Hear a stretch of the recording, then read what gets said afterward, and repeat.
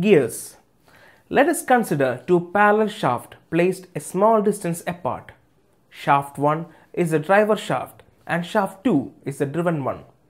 To transfer the power between the shaft, the two wheels are fixed on them and made to contact.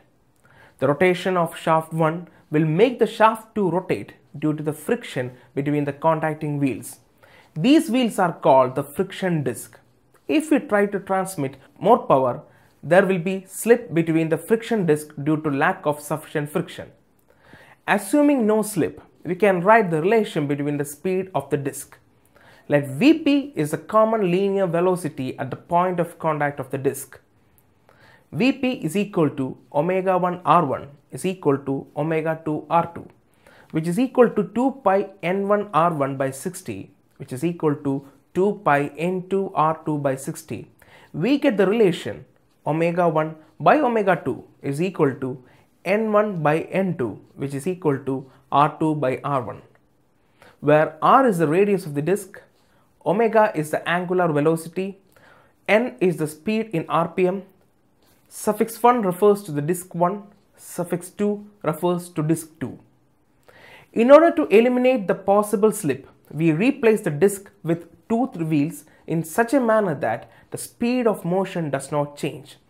The teeth of both wheels mesh together to transmit motion and force.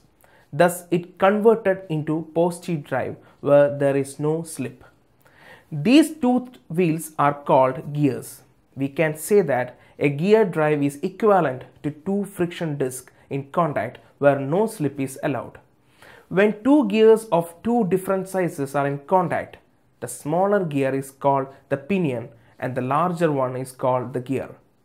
When the two gears are in contact and they transmit motion, the angular velocity is inversely proportional to the size of the gear wheel. Since the pinion is smaller wheel, it will have a larger angular velocity compared to that of the gear, which is the bigger wheel. The power transmitted is a constant and does not change from the driver gear to the driven gear. It is given by the expression P is equal to 2 pi nt by 60. This means that speed into torque is a constant quantity for both driver and driven. So the pinion which has higher speed will have lower torque. The gear which has lower speed will have higher torque. When the pinion is a driver, the speed of output shaft carrying the gear is lower, but the torque output of the gear increases accordingly. When the gear is a driver, the speed of output shaft carrying the pinion is higher, but the torque output of the pinion decreases accordingly.